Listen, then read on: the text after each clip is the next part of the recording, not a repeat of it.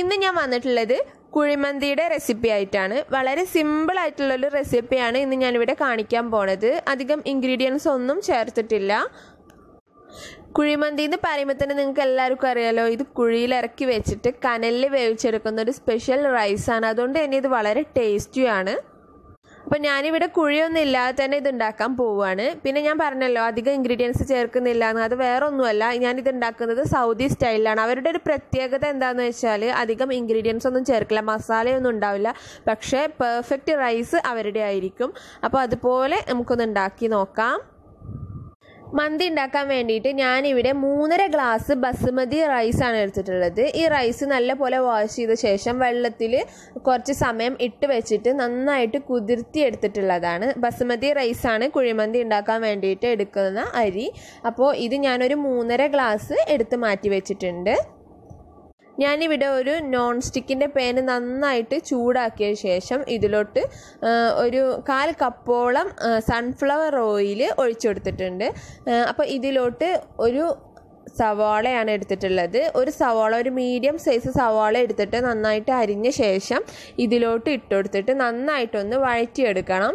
അപ്പോൾ നമ്മൾ ബിരിയാണിയൊക്കെ ഉണ്ടാക്കുന്ന പോലെ തന്നെ ബിരിയാണിയിൽ നമ്മൾ എണ്ണയും നെയ്യും ഡാൽഡയും ഒക്കെ എടുത്തിട്ടാണ് നമ്മൾ ബിരിയാണി ഉണ്ടാക്കുക. അപ്പോൾ നല്ല ഓയിലി ആയിരിക്കും. അതുപോലെ തന്നെയാണ് കുഴിമന്തിക്കും അത്യാവശ്യം ഓയിൽ ആവശ്യമാണ്. ഇതിൽ നെയ്യ് ചേർക്കൂല, ഓയിൽ മാത്രമാണ് ചേർക്കുന്നത്. അപ്പോൾ ഞാനിവിടെ സൺഫ്ലവർ ഓയിലാണ്. നിങ്ങൾക്ക് വേണമെന്നുണ്ടെങ്കിൽ വെജിറ്റബിൾ ഓയിൽ വെച്ചിട്ടും ഇത് ചെയ്യാവുന്നതാണ്. നന്നായിട്ട് ഉള്ളി വഴറ്റിയെടുത്ത ശേഷം കറാമ്പട്ട 2 ചെറിയ കഷ്ണം, ഒരു 5 ഏലക്കായ, ഒരു 5 ഗ്രാമ്പു, അതുപോലെ തന്നെ ഒരു 1/2 ടീസ്പൂൺ കുരുമുളക്, അതേപോലെ പച്ചമല്ലി ഒരു 1/2 ടീസ്പൂൺ എന്നിവയാണ് എടുത്തിട്ടുള്ളത്. ഇതൊരു അത്യാവശ്യം മൂപ്പത്തി കഴിയുമ്പോൾ ഇതിലോട്ട് ഞാൻ ഈ പറഞ്ഞത് ഇട്ടുകൊടുക്കാം. ഇത് കറക്റ്റായ എണ്ണയിലോട്ട് തന്നെ ഇട്ടുകൊടുക്കണം. എന്നിട്ട് നല്ല കറക്റ്റ് അതിൻ്റെ ആ ഒരു സ്മെല്ലും അതിൻ്റെ ആ ഒരു ഫ്ലേവറും എല്ലാം അതിൽ ആ ഒരു എണ്ണയിലോട്ട് വരാൻ വേണ്ടിയിട്ട് ഡയറക്റ്റ് എണ്ണയിലോട്ട് തന്നെ ചേർത്ത് കൊടുക്കുക. ജസ്റ്റ് ഒന്ന് വഴറ്റിയിട്ട് ഇതിലോട്ട് ചിക്കൻ ഇട്ട് കൊടുക്കുക. ഇനി ഇതിലോട്ട് ചിക്കൻ നിരത്തി വെച്ച് കൊടുക്കാം ഓരോന്നായിട്ട്. അപ്പം ഞാനിവിടെ ഒരു ചിക്കനാണ് എടുത്തിട്ടുള്ളത്. ഇനി ഇതിലോട്ട് ഒപ്പം വെള്ളം ഒഴിച്ചു കൊടുക്കാം. ഈ വെള്ളത്തിൽ വേണം ചോറ് വേവിച്ചെടുക്കാനായിട്ട്. അപ്പോൾ ഈ ഒരു വെള്ളത്തിൽ തിളച്ചിട്ട് ചിക്കനിൽ ഉപ്പ് പിടിക്കാവുന്ന രീതിയിലുള്ള ഉപ്പിട്ട് കൊടുക്കണം. പാകത്തിന് ഉപ്പ്, പിന്നെ ഒരു 1/2 ടീസ്പൂൺ കുരുമുളക് പൊടി, ഒരു 1/2 ടീസ്പൂൺ ഇഞ്ചി വെളുത്തുള്ളി പേസ്റ്റ്, പിന്നെ ഒരു 1/4 ടീസ്പൂൺ ഗരം മസാല എന്നിവ ഇട്ട് കൊടുക്കുക. ഗരം മസാല എന്ന് പറയുന്നത് വെറും ഗ്രാമ്പു ഏലക്കായും പട്ടയും മാത്രം ചേർന്നതല്ല, ബിരിയാണിക്കൊക്കെ ചേർക്കുന്ന അങ്ങനത്തെ മസാലയാണ്. ഒരു 1/4 ടീസ്പൂൺ കൂടി ഇട്ട് കൊടുത്തിട്ട് ഇതൊന്ന് അടച്ചിട്ട് നന്നായിട്ടൊന്ന് ഒരു 10 മിനിറ്റ് വേവിച്ചെടുക്കുക. നല്ല പോലെ തിളച്ച് ഒരു 10 മിനിറ്റ് വേവിച്ചെടുത്തിട്ട് ഈ ചിക്കനെല്ലാം ഊറ്റിയെടുക്കാം. ഞാനിവിടെ സ്കിന്നില്ലാത്ത ചിക്കനാണ് കേട്ടോ കിട്ടിയിട്ടുള്ളത്. സ്കിന്നുള്ളത് കിട്ടിയില്ല. അപ്പോൾ ഞാൻ സ്കിന്നില്ലാത്ത തന്നെയാണ് ചെയ്യുന്നത്. അപ്പോൾ ഇതിൻ്റെ മുകളിൽ വേവിച്ച ശേഷം ഇതിലോട്ട് ജസ്റ്റ് റെഡ് കളർ ഒന്ന് മുകളിൽ മാത്രം ഇട്ട് കൊടുത്താൽ മതി. എല്ലായിടത്തും ഇടണ്ട, ജസ്റ്റ് ഒന്ന് മുകളിൽ ഷോക്ക് വെക്കുന്ന ഭാഗത്ത് മാത്രം ഇട്ട് കൊടുക്കുക. എന്നിട്ട് മഞ്ഞൾ കുറച്ചെടുത്തിട്ട് അതിൽ കുറച്ച് പാലും കൂടെ കലക്കിയിട്ട് അതും കൂടി ഇതിൻ്റെ മുകളിൽ ഒഴിച്ചു കൊടുക്കുന്നുണ്ട്. എന്നിട്ട് എല്ലായിടത്തും ഒന്ന് സ്പ്രെഡ് ചെയ്ത് കൊടുക്കുക. നേരത്തെ ചിക്കൻ വേവിച്ച വെള്ളം ഇവിടെ അളന്നപ്പോൾ 5.5 ഗ്ലാസ്സാണ് കിട്ടിയിട്ടുള്ളത്. 3.5 ഗ്ലാസ് അരിയിലോട്ട് 7 ഗ്ലാസ് വെള്ളം വേണം. അപ്പോൾ ഈ 5.5 ഗ്ലാസ് വെള്ളത്തിലോട്ട് 1.5 ഗ്ലാസ് വെള്ളം കൂടി ഒഴിച്ചിട്ട് 7 ഗ്ലാസ് വെള്ളമാണ് ഇപ്പോൾ അടുപ്പത്ത് വെച്ചിട്ടുള്ളത്. ഇനി ഒരു വെള്ളത്തിലോട്ട് ചേർക്കാനായിട്ട് ഞാനിവിടെ ഒരു ഫ്രൈ പാൻ വെച്ചിട്ട് അതിൽ കുറച്ച് എണ്ണ ചൂടാക്കിയിട്ട് അതിലോട്ട് ഒരു സവാള ചെറുതായി മുറിച്ചതും, ഒരു ചെറിയൊരു കഷ്ണം പട്ട, 2 ഗ്രാമ്പു, 2 ഏലക്ക എന്നിവ കൂടി ഒന്ന് വഴറ്റിയെടുക്കുന്നുണ്ട്. ഒരു 5 മിനിറ്റ് ഹൈ ഫ്ലെയിമിൽ കിടന്നിട്ട് ഒന്ന് വാട്ടിയെടുത്താൽ മതി. അതും കൂടി ഇതിലോട്ട് ഇട്ട് കൊടുക്കാം. അപ്പോൾ ഈ ഒരു ചെമ്പിൻ്റെ സ്പേസ് വളരെ കൂടുതലാണ്. ഇതിൽ വഴറ്റിയെടുക്കാൻ മാത്രം ഉള്ളിയില്ല, അതുകൊണ്ടാണ് ഇങ്ങനെ ആദ്യം തന്നെ ചെയ്യാൻ. അപ്പോൾ നിങ്ങൾക്ക് വേണമെന്നുണ്ടെങ്കിൽ ഫസ്റ്റ് ചെമ്പിൽ ഉള്ളി വാട്ടിയിട്ട് അതിലോട്ട് വെള്ളം ഒഴിച്ചെടുത്താലും മതി.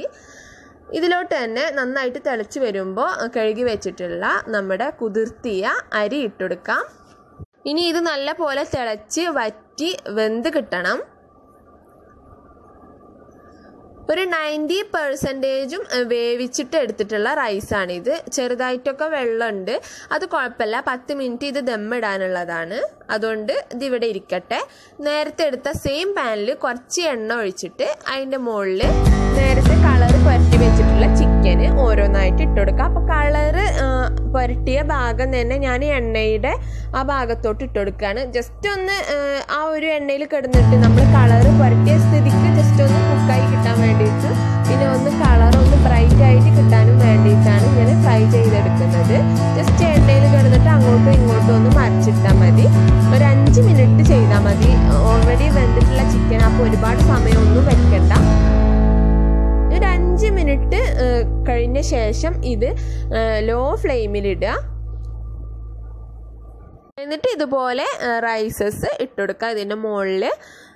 അപ്പോൾ നിങ്ങൾ ഈ 5 മിനിറ്റിനുള്ളിൽ ജസ്റ്റ് അങ്ങോട്ടും ഇങ്ങോട്ടും ഒന്ന് തിരിച്ചിട്ട് കൊടുത്തിട്ട് വേണം കേട്ടോ ചിക്കൻ്റെ മുകളിൽ ഇങ്ങനെ റൈസസ് ഇട്ട് കൊടുക്കാനായിട്ട്. പിന്നെ ലോ ഫ്ലെയിമിൽ ഇട്ടിട്ട് വേണം ഇതുപോലെ റൈസസ് ഇട്ട് കൊടുക്കുക, അല്ലെങ്കിൽ അടിയിൽ പിടിക്കും, കരിയും എല്ലാം ചെയ്യും. അപ്പോൾ അതൊന്ന് ശ്രദ്ധിക്കുക.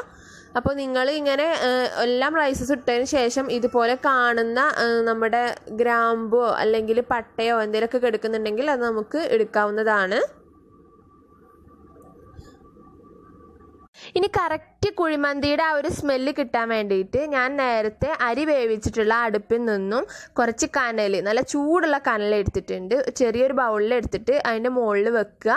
എന്നിട്ട് ഇതിൻ്റെ മുകളിൽ 1 ടീസ്പൂൺ ഓയിൽ ഒഴിച്ചു കൊടുക്കാം. ഒരുപാട് അങ്ങ് ഒഴിക്കരുത്. ഒരുപാട് അങ്ങ് ഒഴിക്കുമ്പോഴത്തേനും ഒരുപാട് പുക വരും. അപ്പോൾ നമ്മുടെ ചോറ് ആകെ പുകച്ചൂരടിക്കും. അപ്പോൾ അത് ചെയ്യാൻ പാടില്ല.